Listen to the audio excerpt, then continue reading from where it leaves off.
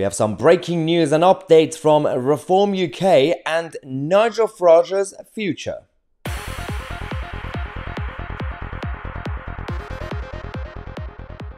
Hello ladies and gentlemen, welcome back to the show. So, some breaking news that just came out minutes ago is on Nigel Farage and his future in politics, or specifically frontline politics.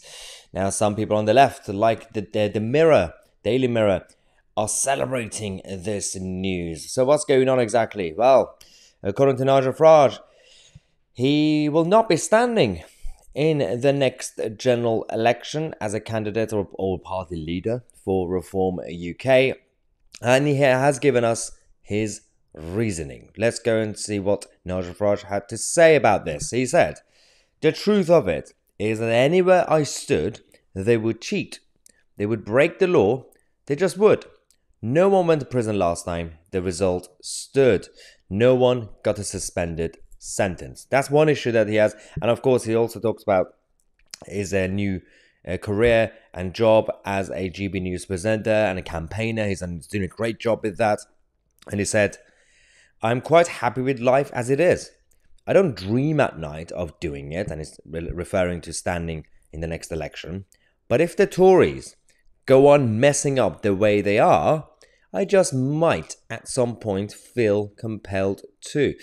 This is quite interesting because actually I could see a bit of merit behind it. The reality is that during the era of UKIP versus Tories, the whole of the passion and the campaign was to ensure that we, the British people, get that EU referendum that we deserved.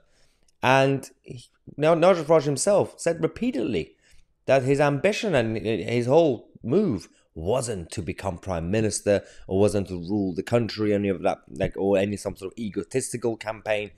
It was simply for the cause that he spent years and decades of his life to achieve. And he stood in Parliament to raise his profile, raise his public profile, and to make sure that people are hearing him out and the establishment are hearing him out. This is the list of the election that he stood in 1994. He stood in a by-election in Eastleigh in 1997, general election in Salisbury. We had even in 2001, 2005, he did South Thanet for the first time. 2006 by-election he did in South London. 2010 general election, and in 2015 he once again stood in South Thanet. So that's one thing. And the South Thanet election was a bit controversial in terms of the result, in terms of the way the Conservative Party campaigned using the national campaign fund to help the local candidates. There's a difference between the spending limits when it comes to the national campaign and the local campaigns. And so there was a bit of a mix-up, let's just say, that happened in 2015 from the Tory side. Now, some people on the left, including the Mirror, are celebrating this news and trying to make it look like something else.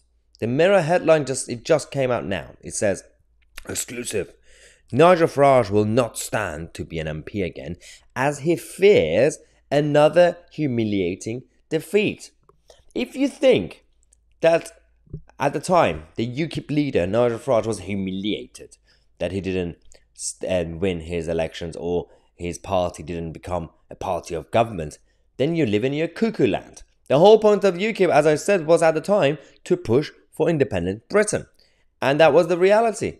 And the reason I said this could actually end up being a good thing long term is, as he said himself, Nigel would consider in the future coming back to frontline politics if things get worse. I mean, how much worse do we have to get in reality? But back then, the Brexit Party, UKIP, all the Brexit Party got a bit better, but UKIP was primarily a one-man band. And that was the whole point of the campaign. But there were still a lot of hardworking members of the party and candidates standing everywhere. Brexit Party was still technically Nigel Farage, but they did diversify their portfolio of candidates, and it wasn't just about Nigel at that time. Even Richard Tice came up those days. You had Ben Habib, you had many others from various sides. Even Claire Fox got even more famous during those days as an MEP for Brexit.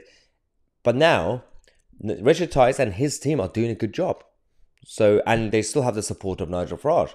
It might be a good thing that if Reform UK want to be a legitimate and credible party as a threat to Tories and Labour, then it might be a good thing to not turn Reform into, like UKIP, a one-man band party. It's time for Reform UK and Richard Tice to diversify their candidates and to slowly stop promoting the other good household names who are part of the party.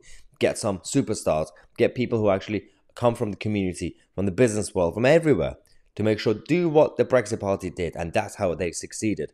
But of course, a lot of people still would wish that Nigel Farage would return, but we don't know exactly what's going to happen in the future anyway. Let me know your thoughts in the comment section. I'm Maya Tousi, and we are the media.